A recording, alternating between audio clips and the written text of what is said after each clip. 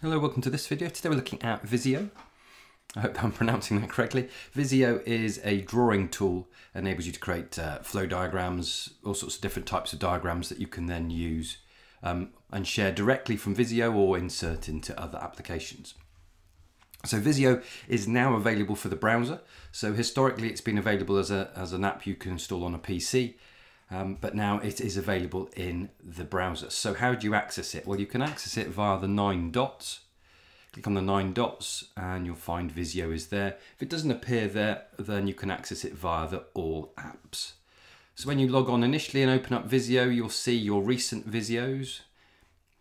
You can see any shared or favorites. You can obviously search for existing ones that you've created, and you can see you can either create a blank drawing or you can access one of the many templates that are available, and you can view all of the templates by just clicking more templates, and it will show there's a whole wealth of different templates, and there's also a create a blank drawing at the top there as well. So let's start by doing let's go for basic flowchart.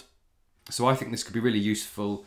Maybe getting students to sequence something, or if you want to demonstrate how something is done. It could be the activities that can be done in the lesson, and you want to share that with the students. You're sharing that structure of the lesson. You could use it for this. So having opened it up, we've got our toolbox, and we can search for various things within our toolbox, so icons and shapes.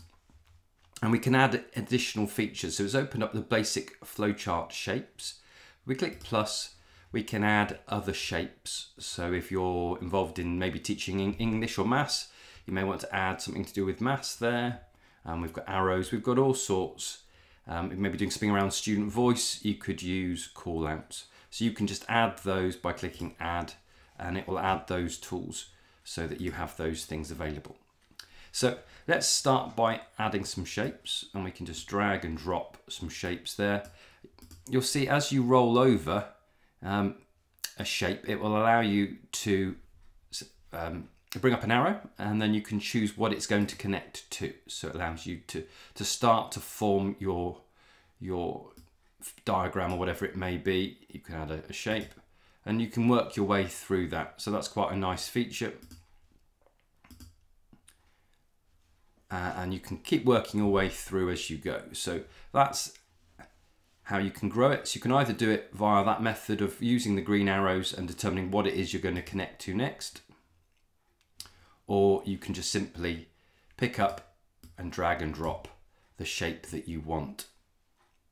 Just like in Word, you can change the theme colors. So you go to themes, you've got some preset themes there which you can apply, and if you go to theme colors, there are sets of themes again which you can apply, and it will apply that to the whole palette of tools that you're going to use. Connectors wise, if we select a connector, you can see the types of connectors. You can change that to a curved connector if that's what you want. If we go to view,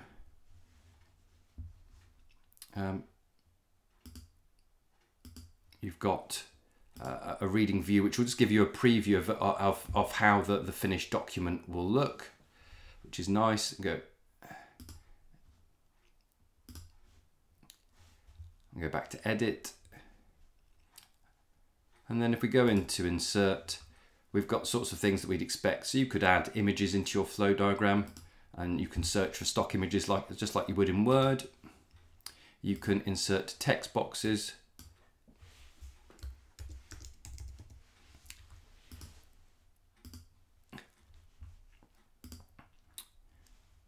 And there's a really nice feature that you can rotate the text. So having added text in your text box or added text within your shape, you can rotate the text around all the way around 360 degrees. So that's a really useful feature as well. So you can align the text so it appears in your diagram as you wish. You can alter the font just as you'd expect. So we can double click the font, we can choose the font, and we can alter the size of that as well. And just as with Word, you can alter the alignment so it appears where you want within the shape, left or right.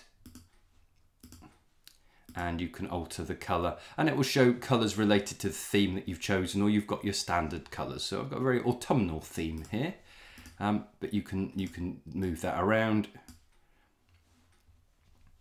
And just as you can in Word, you can move stuff forward and back if you wish to arrange elements within that. So they're all the different things you can add, and we can go to the arrows thing, and the same sort of thing. We can choose and just drag and drop elements that we want. And we can, picking up the handles, we can alter the shape and move them around to where we want them to be. So that's using the shapes.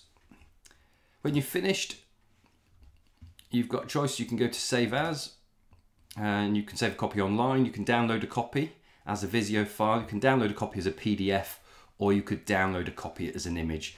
So I think where this would come really useful is you could download it as an image and then insert it into a PowerPoint. Now I know you can use the insert shape feature in PowerPoint, but I think this just gives you a bit more flexibility and allows you to create slightly more complex diagrams. So you could use it to insert, having downloaded it as an image, you could then insert that image into any of the other Office documents.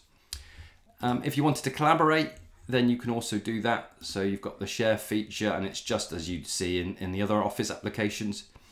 You can add the email of the person you want to collaborate with.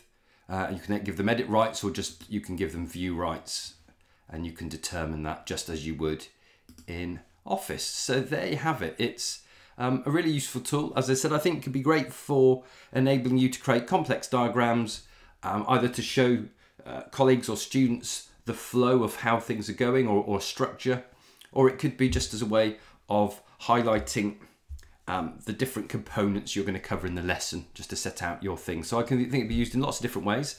Hope you found the video useful. If you did, give it a thumbs up. Remember to subscribe to the channel and join me again soon for more EdTech videos. Thanks for watching.